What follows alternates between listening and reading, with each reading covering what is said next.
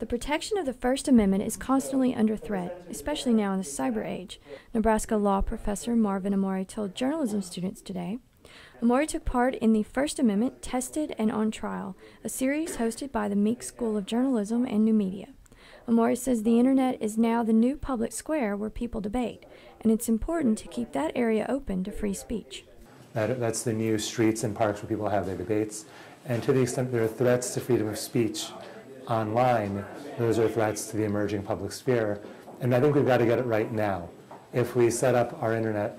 ecosystem in a way that people are used to being censored, or used to not being able to say certain things, or used to not having to pay extra to say certain things or communicate in certain ways, I think that's a big problem. We've got to make sure we set the rules right now so we have the right expectations as a society.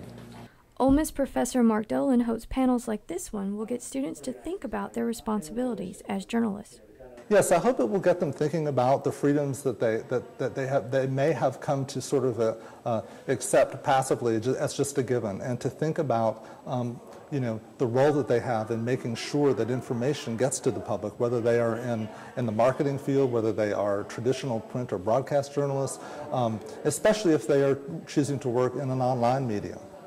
There's a debate right now about the future of newspapers, about the future of journalism, about the future of public broadcasting, which is now public media, over lots of different platforms. There are debates over the openness of the internet, debates over whether or not all Americans get access to the internet, and the question of who can communicate, who can receive information, and how, in what ways, is a question that must be foremost on the minds of journalists as they're graduating.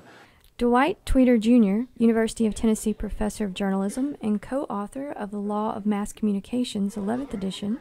and noted Jackson media law attorney Leonard Van Slyke Jr., who works with public records issues and open meetings violations under Mississippi law, also took part in the panel discussion.